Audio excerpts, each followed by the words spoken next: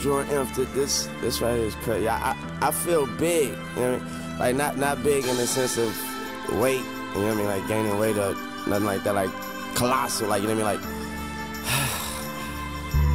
I heard you were looking for me. What's up, y'all? It's your boy Gear Jam 87.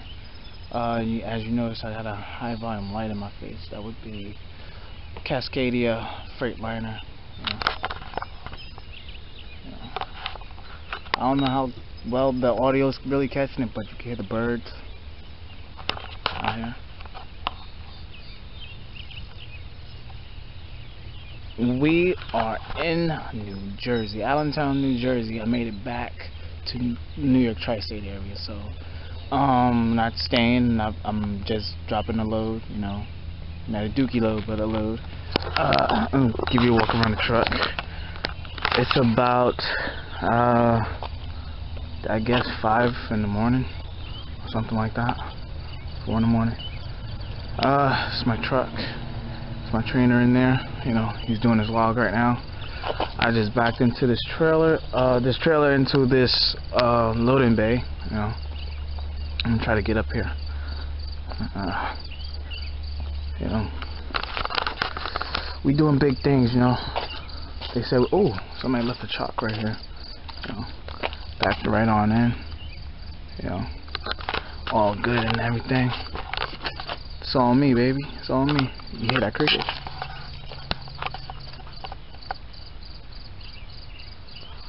You know, they out here.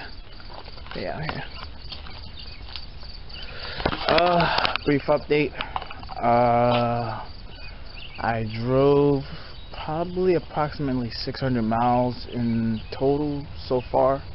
Maybe a little bit more if you carry over the couple of numbers or whatnot. This is dangerous right here. You know, you can't really see it, but it's a stick, and it's almost right between the duals. I'll hold it up to the light. You know, you never want to see one of these between the duals. You know, pop a tire, you know, get stuck large in between the duals, and you know, the tire goes flat in the middle of the highway, and then you just crap out of luck.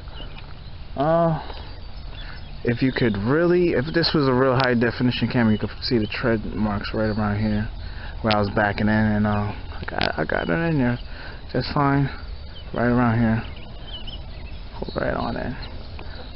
Go around here. You know, what do they call this again? What is this drop-off point called? Tractor Supply, Allentown, New Jersey. So look it up. You know, I was really thinking I was gonna hit this dumpster thingy right here. You know, it was pretty tight squeeze, but you know, I got it in there. Give a walk down the side of the tractor. You know.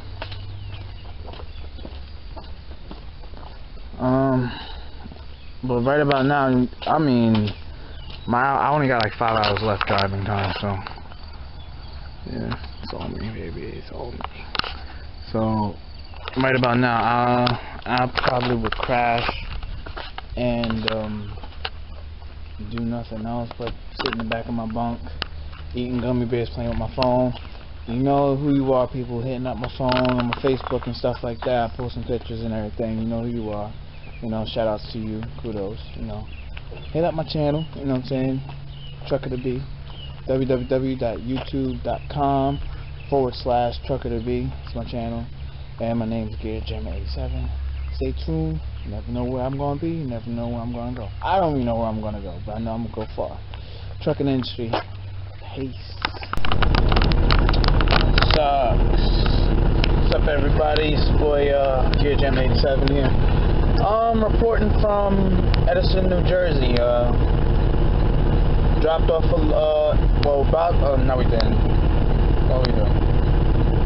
Alright, we ran empty over here about like 38 miles from where is that? Where were we? Shit, I can't remember where we were. So much shit happened. But we're in Edison, New Jersey. We picked up a live load. Basically, I guess it wasn't meant to be, because last night we got here around like 5 and it closed around 4. so we just missed them about an hour. So we couldn't pick up our live load. Waited all the way to the morning, by like 8 o'clock, 7:30, 8 o'clock. Picked up our live load, got loaded in about like 30 minutes.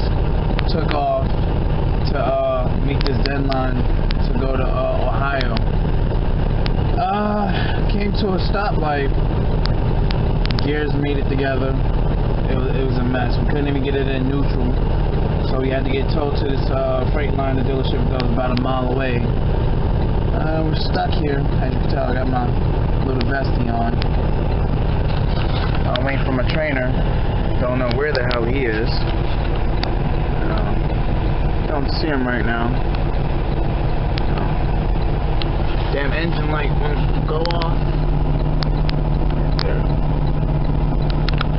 That one right about here. Won't go off. And we thought we could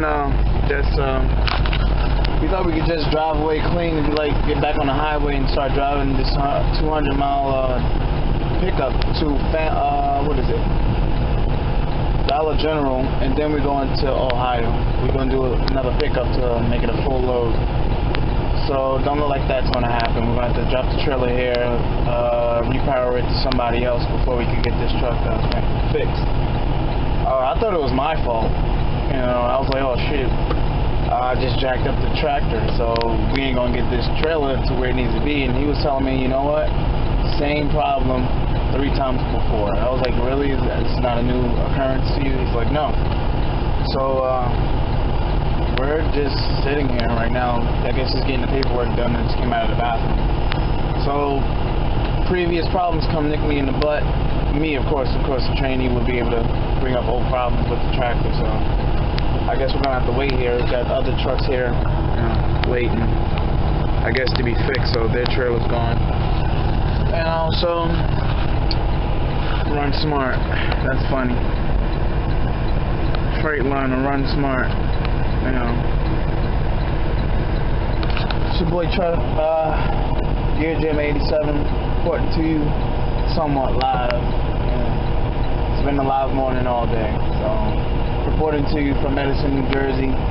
Trying to get the family to Dollar General just to get into Ohio, just to run back to Tucson, Arizona. So yeah, you heard me right. We're going to Tucson. So my training needs off time. So I'll spend 2 nights in the truck, 2 nights in a hotel. Hopefully we can get on the road. We'll be able to do that. So catch you on the flip side of the next video. Never know where I'm going to go. Never know where I'm going to stop. You never know what's going to happen. Gear Jim 87, Trucking Internationals, statewide. Don't know why, but it's whatever. Catch you on the flip side. Peace.